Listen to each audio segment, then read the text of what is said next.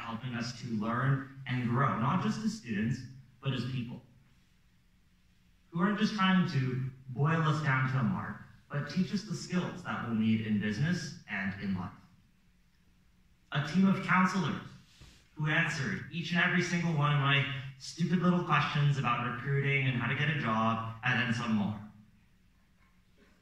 Staff who do everything in their power to make this program the best experience possible for us, from inviting CEOs and representatives from some of the coolest companies in the country to come speak to us, to bringing in a dozen actors to immerse us in a scenario for our leadership class just this week.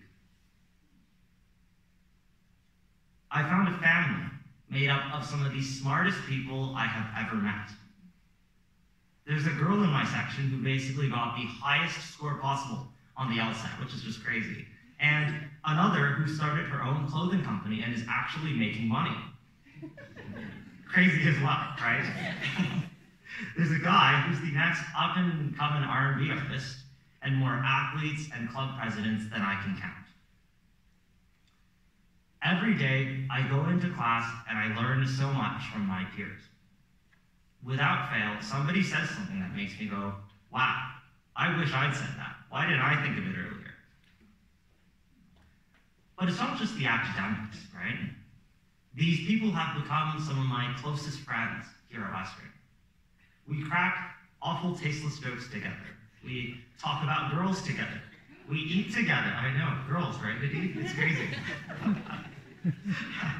We eat together. And I'm sorry, Mom and Dad, but I'm 20. We drink and we go out and we party. Yeah, this is going on to the family videotapes here. I love it. I was worried that I would find competitors here, and instead, I found friends. And finally, I found happiness and personal growth. I've had so much fun here over the past 2 months, from orientation to parties and section socials, even in our classes. And throughout all of this, I can feel myself growing and changing as a person. I feel much more confident, knowledgeable, outgoing, and comfortable.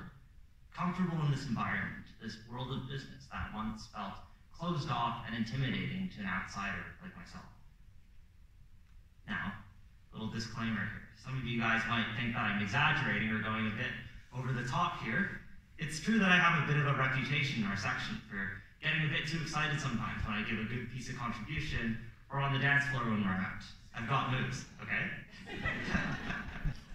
But what I'm sharing with you today are my honest, genuine thoughts. And so, to wrap this up, one habit that I'm trying to practice more often is gratitude, as much as I can.